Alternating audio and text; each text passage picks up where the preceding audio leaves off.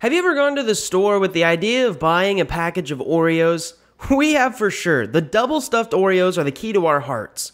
But back to the story, you get to the store and you find that the aisle there is a new version of Oreos, ones that have a better taste. Maybe it's the pumpkin spice or the honey cream ones. And they stand out because of a new improved look with better branding. And to add a cherry on top, they even have about 40 less calories than the older ones. Well, just like Oreo's new looks and better taste, Ethereum 2.0 update is doing a little bit of the same thing and is paving the way for an overall better product. Welcome to Whiteboard Crypto, the #1 YouTube channel for crypto education, and here we explain the topics of the cryptocurrency world using analogies, stories, and examples so that you can easily understand them. In this video, we're going to explain what the major changes to the Ethereum 2.0 update are and explain them in a way that you can actually understand them without being a developer and maybe even entice you to go get your own package of Oreos after this video. Let's dig in.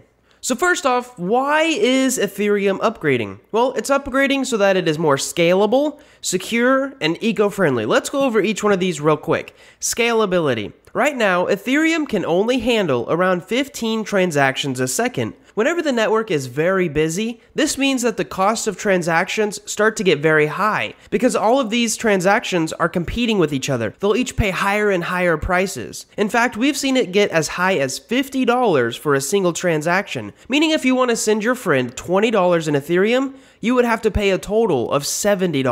Ethereum 2.0 should have mechanisms in place that allow it to perform up to 100,000 transactions a second, and maybe even more. Second is security. So Ethereum 2.0 will also be much more resistant to 51% attacks due to how it works.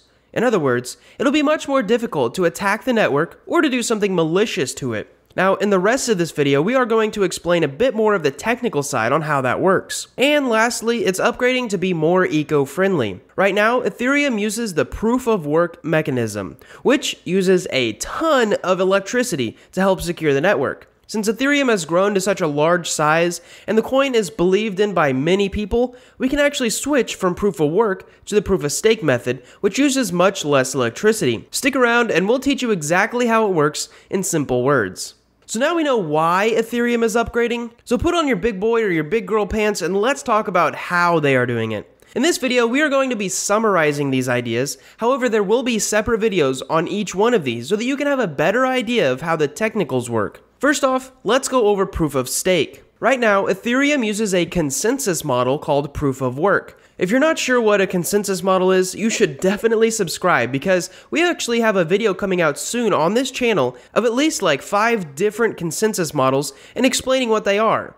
Basically, a consensus model is a way for a group of people to agree on something. In the case of Ethereum, the thing that they are agreeing on is all the transactions that are happening in the blockchain. Now, this model they use right now is based on work. It's called proof of work. Think about it like this. There's a race, and everyone lines up to the race. Now, when the race starts, everyone runs to the finish line as fast as possible. The one runner who is the fastest will win.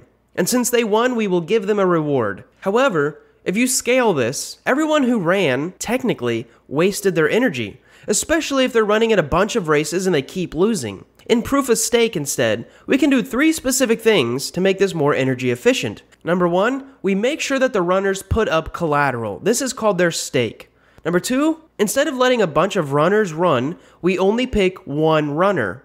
And lastly, number 3, we shorten the race so that it's much easier to win.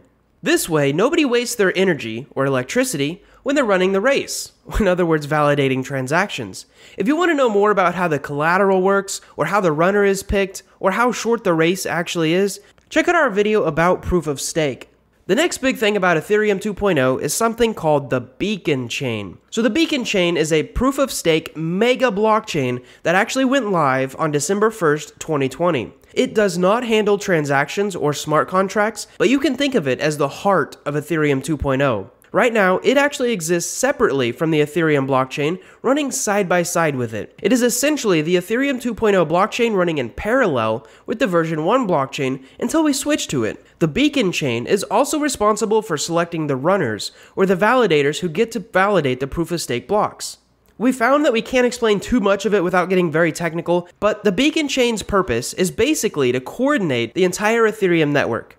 Speaking of the entire network, let's talk about sharding. I'm going to say it one more time to make sure you actually heard me. Sharding. So sharding is a very interesting idea, and we're going to explain it in an analogy. Imagine you're wanting to go to work and there is a one highway lane. That highway is so backed up that you are now bumper to bumper and your usual 10-minute drive is taking 3 hours. This is currently kind of how Ethereum is working. It has one lane. Imagine if they made 63 other highway lanes that went this exact same route. But this way, a lot more cars could travel on the highway. This is essentially what sharding is. They are essentially creating 63 more highway lanes, so there's a total of 64 lanes. They all work together so that the cars can travel. Now, in technical terms, the idea of creating these shards is so that they can split the infrastructure of the Ethereum network into smaller pieces. That way, each smaller piece can operate independently of each other with the goal of scalability. Now, in terms of Ethereum, these shards will allow the storage and accessibility of data, but they won't be used for executing code like our current blockchain. Eventually, our current Ethereum blockchain will become one of the 64 shards. So we will keep all of the old data from the old blockchain, and then we'll have 63 new blockchains to start using. This process is also a big technical term in the Ethereum 2.0 update, and it's called docking. It also marks the last time we will actually use proof of work in the Ethereum network. So now that you know what proof of stake is, the beacon chain, and sharding, you might be wondering when all of this is going to take place. So just like developers roll out software updates in slow sections to make sure bugs and other issues are reported and nothing horrible happens, Ethereum 2.0 will be upgrading in sections in around the time period of around 1 to 2 years, at least according to their website. Now the plan is to upgrade in phases. Phase 0 includes the beacon chain, which uses the new proof-of-stake mechanisms. Now, as we have said, this has actually already happened on December 1st, 2020. To do this, a bunch of validators have actually volunteered to validate transactions on this new beacon chain, and each validator had to stake, or in other words, lock up 32 Ethereum, which right now is a lot of money. There's actually around $10 billion locked up as collateral for these validators. So actually right now, the heart of Ethereum 2.0 is already running and being tested on. The next phase is phase 1, and that involves the sharding network. Now, the Ethereum.org website says they plan for this phase to happen around 2022. This is when they want to launch and start testing the shard blockchains. Next is phase 1.5, and this is what they are calling the docking and final merging process. This is when they'll actually switch from the old Ethereum to the new Ethereum. They will actually move from proof of work to proof of stake, and then the old Ethereum blockchain will become one of the new shards. Lastly, we have phase 2, which is essentially the final touches. The shards will be upgradable to include new features. There's also a lot more technical stuff outside the scope of this video that happens in phase 2, but one of them includes an upgrade to Ethereum's virtual machine, which is actually the thing that runs the Ethereum code. Now, I do want to say it should be noted that some of these specifics have been changed in the past, at least the timings, and the dates rumored about each one of these changes has changed a lot. For example, some developers thought phase 0 was going to happen in early 2019, when in reality it actually happened in late 2020.